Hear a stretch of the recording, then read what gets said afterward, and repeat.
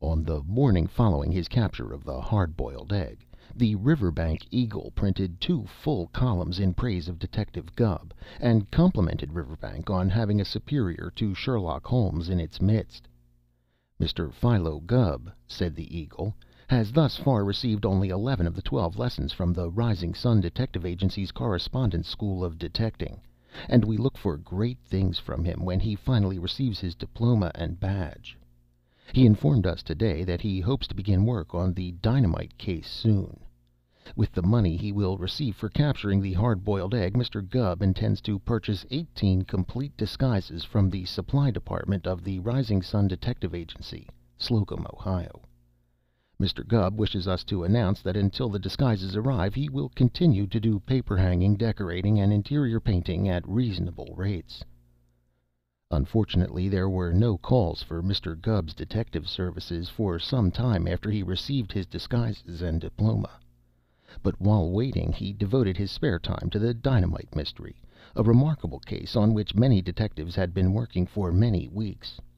This led only to his being beaten up twice by Joseph Henry, one of the men he shadowed. The arrival in Riverbank of the world's monster combined shows the day after Mr. Gubb received his diploma seemed to offer an opportunity for his detective talents, as a circus is usually accompanied by crooks, and early in the morning Mr. Gubb donned disguise number 16, which was catalogued as Negro Hack Driver, complete, $22. But while looking for crooks, while watching the circus unload, his eyes alighted on Syrilla, known as Half a Ton of Beauty, the fat lady of the sideshow. As Syrilla descended from the car, aided by the living skeleton and the strong man, the fair creature wore a low-neck evening gown. Her arms and shoulders were snowy white, except for a peculiar mark on one arm. Not only had Mr. Gubb never seen such white arms and shoulders, but he had never seen so much arm and shoulder on one woman, and from that moment he was deeply and hopelessly in love. Like one hypnotized, he followed her to the sideshow tent, paid his admission, and stood all day before her platform. He was still there when the tent was taken down that night. Mr. Gubb was not the only man in Riverbank to fall in love with Syrilla.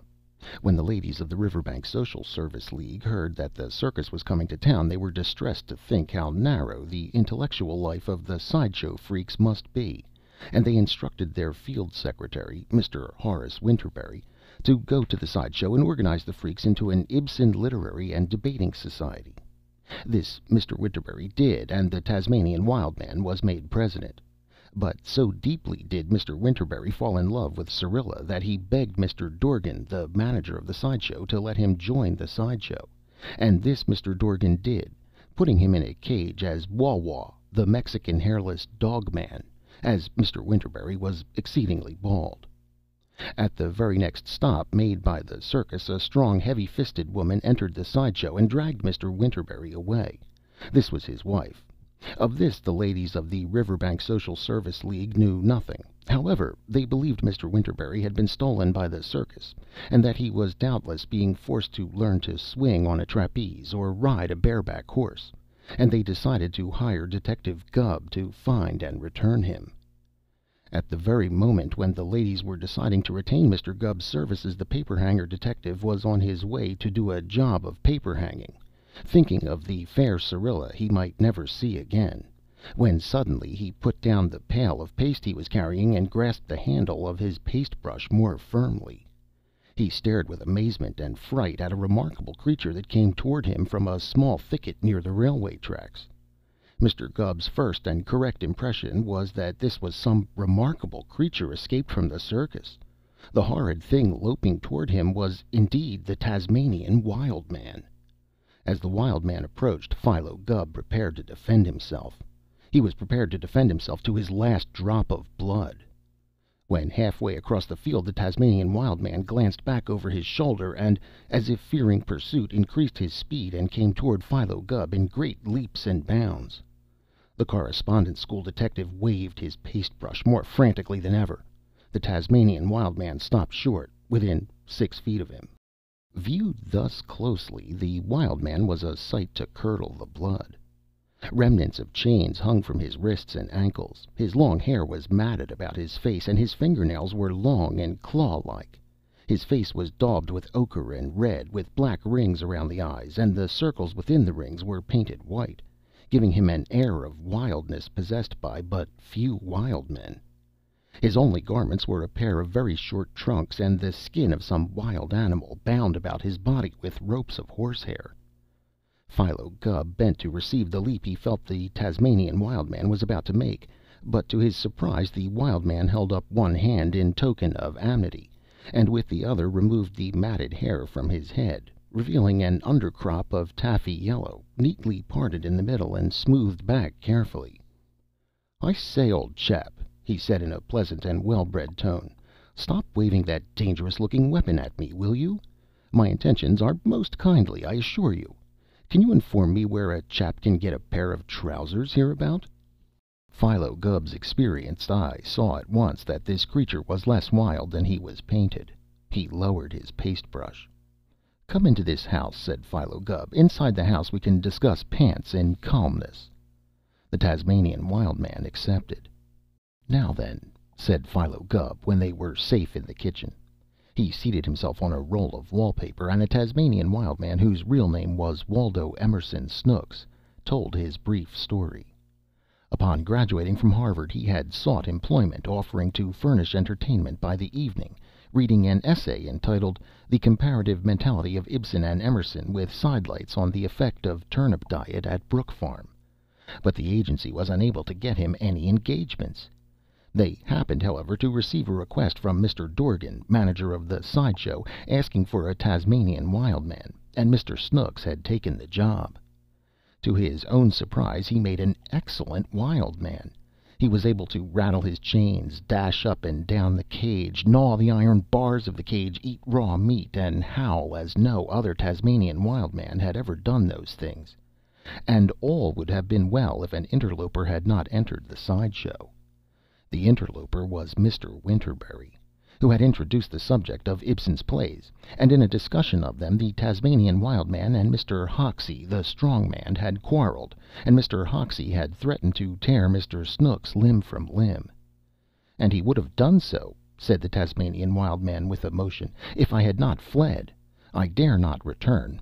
I mean to work my way back to Boston and give up Tasmanian Wild Manning as a profession, but I cannot without pants." "I guess you can't," said Philo Gubb. "In any station of Boston's life, pants is expected to be worn."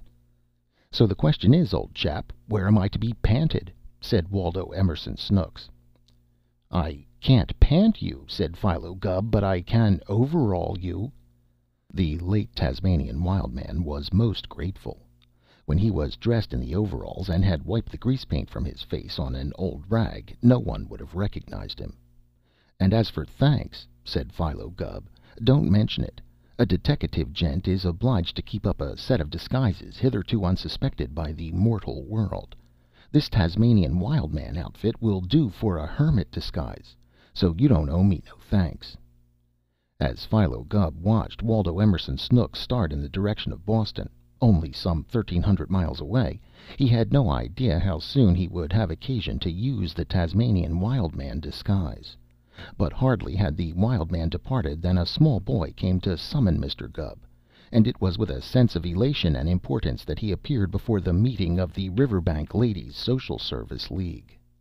"And so," said Mrs. Garthwaite at the close of the interview, "you understand us, Mr. Gubb?" "Yes, ma'am," said Philo Gubb. "What you want me to do is find Mr. Winterberry, ain't it?" "Exactly," agreed Mrs. Garthwaite. "And when found," said Mr. Gubb, "the said stolen goods is to be returned to you."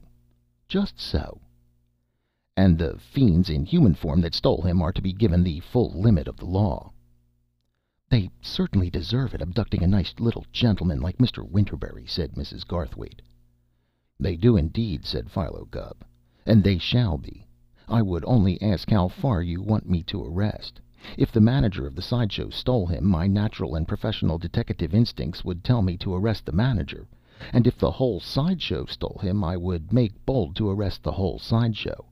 But if the whole circus stole him, am I to arrest the whole circus? And if so, ought I to include the menagerie? Ought I to arrest the elephants and the camels?" "Arrest only those in human form," said Mrs. Garthwaite. Philo Gubb sat straight and put his hands on his knees. "In referring to human form, ma'am," he asked, "do you include them orangutangs and apes?" "I do," said Mrs. Garthwaite. "Association with criminals has probably inclined their poor minds to criminality." "Yes, ma'am," said Philo Gubb, rising. "I leave on this case by the first train." Mr. Gubb hastily packed the Tasmanian Garment and 6 other disguises in a suitcase, put the $14 given him by Mrs. Garthwaite in his pocket, and hurried to catch the train for Bardville, where the World's Monster Combined Shows were to show the next day. With true detective caution, Philo Gubb disguised even this simple act. Having packed his suitcase, Mr. Gubb wrapped it carefully in manila paper and inserted a laundry ticket under the twine. Thus anyone seeing him might well suppose he was returning from the laundry and not going to Bardville. To make this seem the more likely, he donned his Chinese disguise, number 17, consisting of a pink skull-like wig with a long pigtail, a blue jumper, and a yellow complexion. Mr. Gubb rubbed his face with crude ochre powder, and his complexion was a little high, being more the hue of a pumpkin than the true Oriental skin tint. Those he met on his way to the station imagined he was in the last stages of yellow fever and fled from him hastily. He reached the station just as the train's wheels began to move, and he was springing up the steps onto the platform of the last car when a hand grasped his arm. He turned his head and saw that the man grasping him was Jonas Medderbrook, one of Riverbank's wealthiest men. "Gubb, I want you!" shouted Medderbrook energetically, but Philo Gubb shook off the detaining arm. "Me no savvy Melican talkie," he jabbered, bunting Mr. Medderbrook off the car step. Bright and early the next morning, Philo Gubb gave himself a healthy coat of tan, with rather high color on his cheekbones. From his collection of beards and mustaches, carefully tagged from number 1 to number 18, in harmony with the types of disguises mentioned in the 12 lessons of the Rising Sun Detective Agency's Correspondence School of Detecting, he selected mustache number 8 and inserted the spring wires into his nostrils.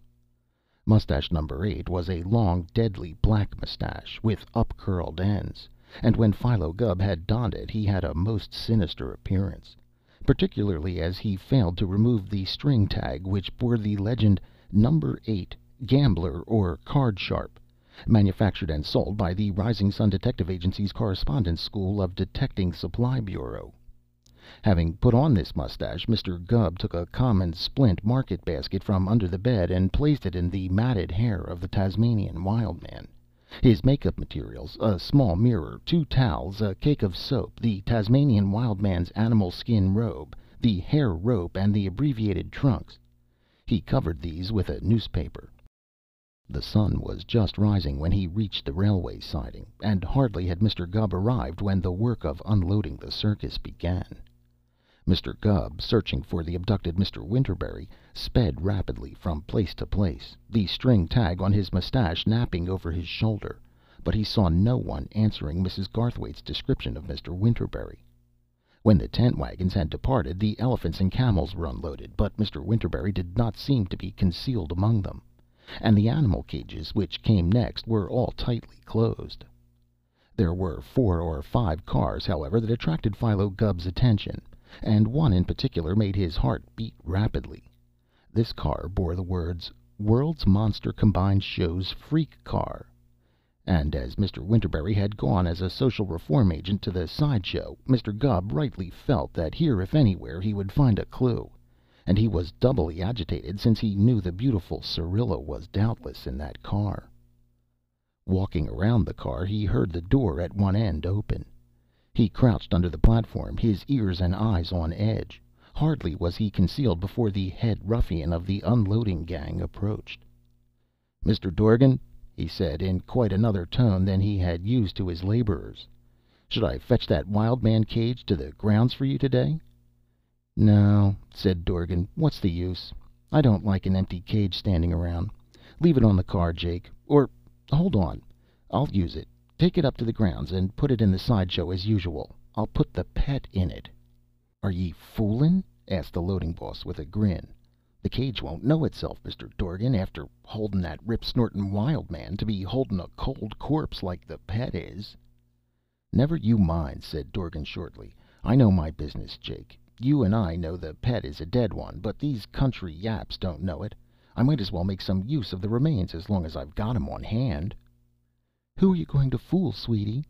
asked a voice, and Mr. Dorgan looked around to see Syrilla, the fat lady, standing in the car door. "Oh, just folks," said Dorgan, laughing. "You're going to use the Pet," said the fat lady reproachfully. "And I don't think it's nice of you. Say what you will, Mr. Dorgan, a corpse is a corpse, and a respectable sideshow ain't no place for it. I wish you would take it out in the lot and bury it like I wanted you to, or throw it in the river and get rid of it. Won't you, dearie?" "I will not," said Mr. Dorgan firmly. "A corpse may be a corpse, Syrilla, any place but in the circus. But in a circus, it's a feature. He's going to be one of the seven sleepers." "One of what?" asked Syrilla. "One of the seven sleepers," said Dorgan. "I'm going to put him in the cage the wild man was in, and I'm going to tell the audience he's asleep.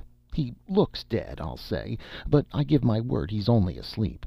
We offer $5,000, I'll say, to any man, woman, or child that proves contrary, then that we have documents proving that this human being in this cage fell asleep in the year 1837, and has been sleeping ever since. The longest nap on record, I'll say. That'll fetch a laugh." "And you don't care, dearie, that I'll be creepy all through the show, do you?" said Syrilla. "I won't care a hang," said Dorgan. Mr. Gubb glided noiselessly from under the car and sped away. He had heard enough to know that deviltry was afoot. There was no doubt in his mind that the Pet was the late Mr. Winterberry, for if ever a man deserved to be called Pet, Mr. Winterberry, according to Mrs. Garthwaite's description, was that man. There was no doubt that Mr. Winterberry had been murdered, and that these heartless wretches meant to make capital of his body. The inference was logical, it was a strong clue, and Mr. Gubb hurried to the circus grounds to study the situation. "No," said Syrilla tearfully, "you don't care a hang for the nerves of the lady and gent freaks under your care, Mr. Dorgan. It's nothing to you if repulsion from that corpse-like Pet drags 70 or 80 pounds of fat off of me, for you well know what my contract is. So much a week, and so much for each additional pound of fat. And the less fat I am, the less you have to add onto your payroll.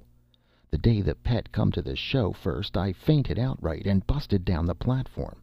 But little do you care, Mr. Dorgan." "Don't you worry. You didn't murder him," said Mr. Dorgan. "He looks so lifelike," sobbed Syrilla. "Oh, Hoxie!" shouted Mr. Dorgan. "Yes, sir," said the strong man, coming to the car door. "Take Syrilla in and tell the girls to put ice on her head. She's getting hysterics again. And when you've told them, go up to the grounds and tell Blake and Skinny to unpack the petrified man. Tell him I'm going to use him again today, and if he's looking shop-worn, have one of the men go over his complexion and make him look nice and lifelike." Mr. Dorgan swung off from the car step and walked away. The petrified man had been one of his mistakes. In days past, petrified men had been important sideshow features, and Mr. Dorgan had supposed the time had come to reintroduce them, and he had had an excellent petrified man made of concrete, with steel reinforcements in the legs and arms, and a body of hollow tile so that it could stand rough travel. Unfortunately, the features of the petrified man had been entrusted to an artist devoted to the making of clothing dummies. Instead of an Aztec or cave dweller cast in the countenance, he had given the petrified man the simpering features of the wax figures seen in cheap clothing stores. The result was that, instead of gazing at the petrified man with awe as a wonder of nature, the audiences laughed at him, and the living freaks dubbed him the Pet, or, still more rudely, the Corpse. And when the glass case broke at the end of the week, Mr. Dorgan ordered the Pet packed in a box. Just now, however, the flight of the Tasmanian Wild Man, and the involuntary departure of Mr. Winterberry at the command of his wife after his short appearance as Wawa, the Mexican hairless dog man, suggested the new use for the petrified man. When Detective Gubb reached the circus grounds, the glaring banners had not yet been erected before the sideshow tent, but all the tents except the big top were up, and all hands were at work on that one, or supposed to be. Two were not. Two of the roughest-looking roustabouts, after glancing here and there, glided into the property tent and concealed themselves behind a pile of blue cases, hampers, and canvas bags. One of them immediately drew from under his coat a small but heavy parcel wrapped in an old rag. "Say, Cull," he said in a coarse voice, "you sure have got a head on you. This here stuff will be just as safe in there as in the bank. See? Gimme the screwdriver." "Not to be opened until Chicago," said the other gleefully, pointing to the words daubed on one of the blue cases. "But I guess it will be. Hey, old pal? I guess so." Together they removed the lid of the box, and Detective Gubb, seeking the sideshow, crawled under the wall of the property tent just in time to see the two ruffians hurriedly jam their parcel into the case and screw the lid in place again. Mr. Gubb's mustache was now in a diagonal position, but little he cared for that. His eyes were fastened on the countenance of the two roustabouts. The men were easy to remember. One was red-headed and pock-marked, and the other was dark, and the lobes of his ears were slit, as if someone had at some time forcibly removed a pair of rings from them. Very quietly Philo Gubb wiggled backwards out of the tent, but as he did so his eyes caught a word painted on the side of the blue case. It was Pet. Mr. Gubb proceeded to the next tent. Stooping, he peered inside, and what he saw satisfied him that he had found the sideshow. Around the inside of the tent men were erecting a blue platform, and on the far side 4 men were wheeling a tongueless cage into place. A door at the back side of the cage swung open and shut as the men moved the cage, but another in front was securely bolted and barred. Mr. Gubb lowered the tent wall and backed away. It was into this cage that the body of Mr. Winterberry was to be put, to make a public holiday for yokels. And the murderer was still at large. Murderer? Murderers. For who were the 2 rough characters he had seen tampering with the case containing the remains of the Pet? What had they been putting in the case? If not the murderers, they were surely accomplices. Walking like a wary flamingo, Mr. Gubb circled the tent. He saw Mr. Dorgan and Syrilla enter it, himself hidden in a clump of bushes. He saw Mr. Lonergan, the living skeleton, Mr. Hoxie, the strong man, Major Ching, the Chinese giant, General Thumb, the dwarf, Princess Zozo, the serpent charmer, Maggie, the Circassian girl, and the rest of the sideshow employees enter the tent.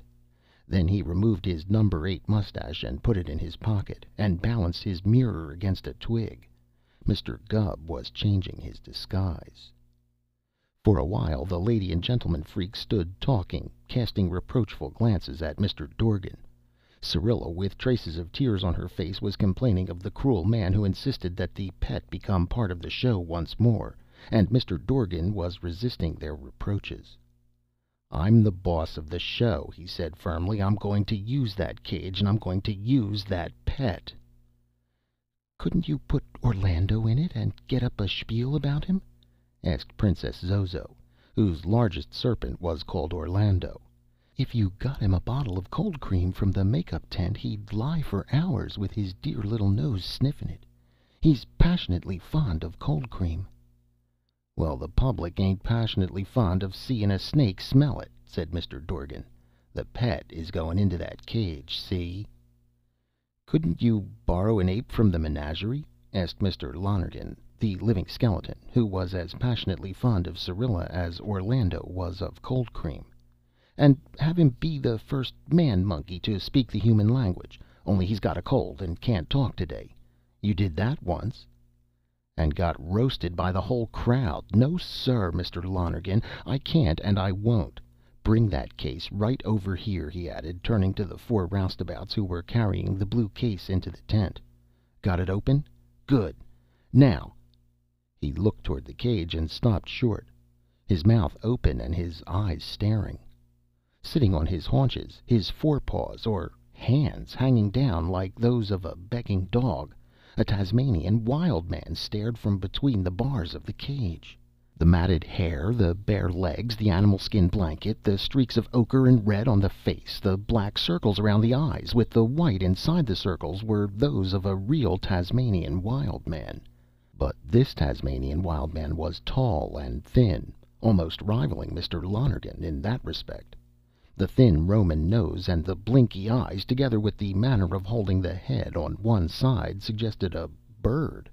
A large and dissipated flamingo, for instance. Mr. Dorgan stared with his mouth open. He stared so steadily that he even took a telegram from the messenger boy who entered the tent and signed for it without looking at the address. The messenger boy, too, stopped to stare at the Tasmanian flamingo. The men who had brought the blue case set it down and stared. The freaks gathered in front of the cage and stared. "What is it?" asked Syrilla in a voice trembling with emotion. "Say, where in the USA did you come from?" asked Mr. Dorgan suddenly. "What in the dickens are you, anyway?"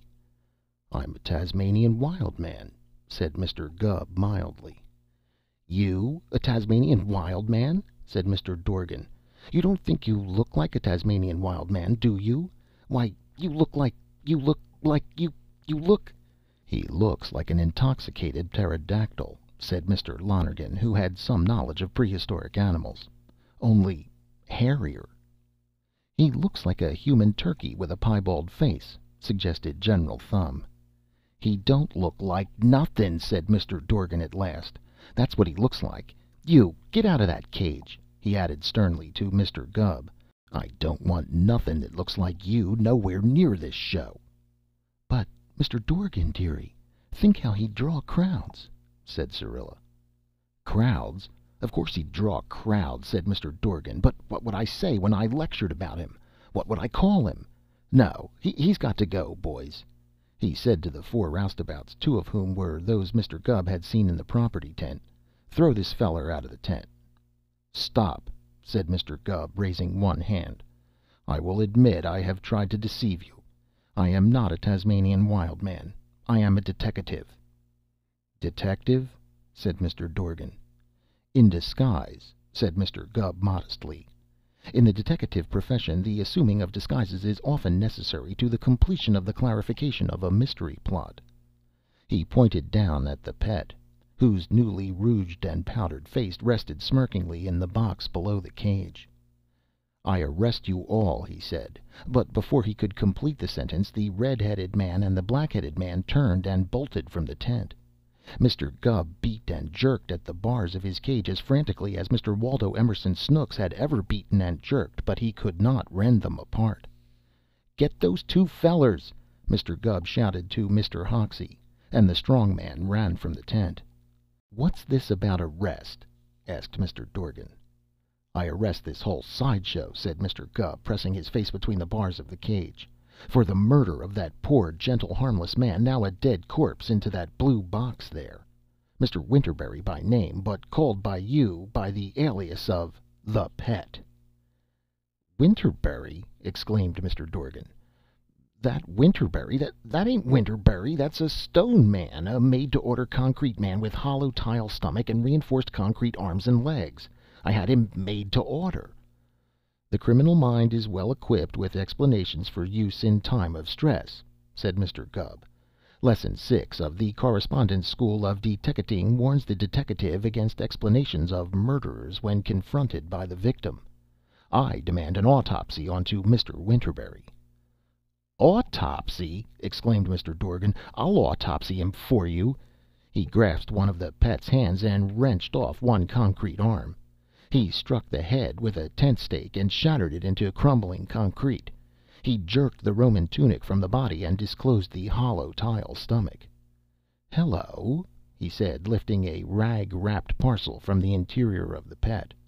"What's this?" When unwrapped, it proved to be 24 silver forks and spoons and a good-sized silver trophy cup. "Riverbank Country Club Duffers Golf Trophy 1909," Mr. Dorgan read. "Won by Jonas Medderbrook. How did that get there?" "Jonas Medderbrook," said Gubb, "is a man of my own local town." "He is he?" said Mr. Dorgan. "And what's your name?" "Gubb," said the detective. "Philo Gubb, Esquire, deteckative and paper hanger, Riverbank, Iowa." "Then this is for you," said Mr. Dorgan, and he handed the telegram to Mr. Gubb. The detective opened it and read: "Gubb, care of Circus, Bardville, Iowa. My house robbed circus night. Golf cup gone.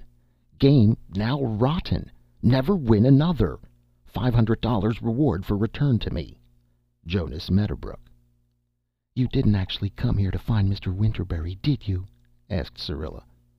Mr. Gubb folded the telegram, raised his matted hair, and tucked the telegram between it and his own hair for safekeeping. "When a deteckative starts out to detect," he said calmly, "sometimes he detects one thing and sometimes he detects another. That cup is one of the things I deteckated today. And now, if all are willing, I'll step outside and get my pants on. I'll feel better." "And you'll look better," said Mr. Dorgan. "You couldn't look worse." "In the course of the deteckative career," said Mr. Gubb, "a gent has to look a lot of different ways, and I thank you for the compliment. The art of disguising the human physiology is difficult. This disguise is but one of many I am frequently called upon to assume." "Well, if any more are like this one," said Mr. Dorgan with sincerity, "I'm glad I'm not a detective." Syrilla, however, heaved her several hundred pounds of bosom and cast her eyes toward Mr. Gubb. "I think detectives are lovely in any disguise," she said, and Mr. Gubb's heart beat wildly. End of The Pet by Ellis Parker Butler.